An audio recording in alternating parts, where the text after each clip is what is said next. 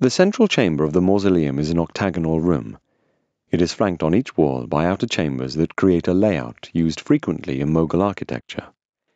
This layout, referred to as the Hasht Bihisht, a nine-fold plan, was derived from Persian architectural precedents. Two recessed arches on 2 stories define each of the white marble walls, with an expansive dome creating an atmospheric, echoing space. The gleaming marble surfaces are decorated with inlaid calligraphy, together with floral arabesques and motifs in colourful stones.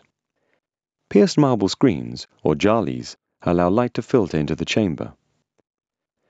Surrounded by a marble screen, the cenotaphs of the emperor and his wife line the centre of the room.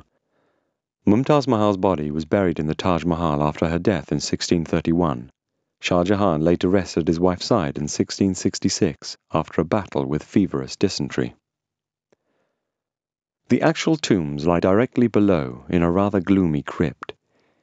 It would appear that original plans for the mausoleum did not include Shah Jahan's cenotaph, which was added after his death 3 decades later.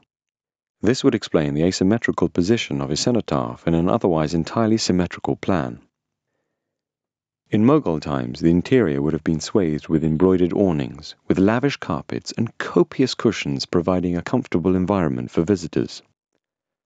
Combined with the flickering light of oil lamps that hung from the ceiling and the echoes from the dome, a truly spiritual atmosphere would have been created in which visitors could relax and meditate.